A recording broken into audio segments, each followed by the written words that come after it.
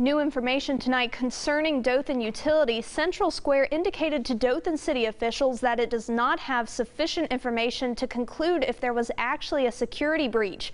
The city filed a claim with its insurance carrier, who advised that the city contacts a legal firm and a forensic analyst for the computer system to determine if the attack did result in a breach. Sarah Drake has more. This afternoon, the Dothan City Commission approved contracts with law firm Mullen Coughlin and cybersecurity firm Charles River Associates that will start them down the path of determining if a breach on Click2Gov did occur and what process needs to be taken. We want to be cautious. We want to protect the public.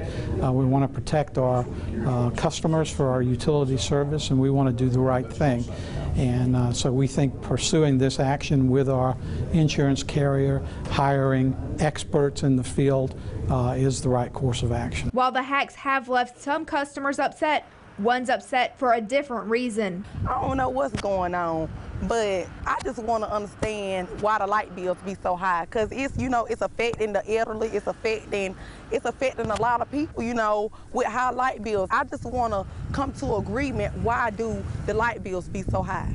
When asked in what case the city would decide to pursue litigation against Central Square, Cowper says that he can't answer that question right now. We're gathering information and we're consulting with our own legal team, with the city, and with the experts that we've hired. So I just don't have enough information at this point. The commissioners did enter into executive session to discuss if they want to take further action against Central Square.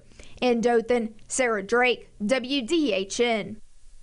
As of now, we do not know what city officials decided during their executive session.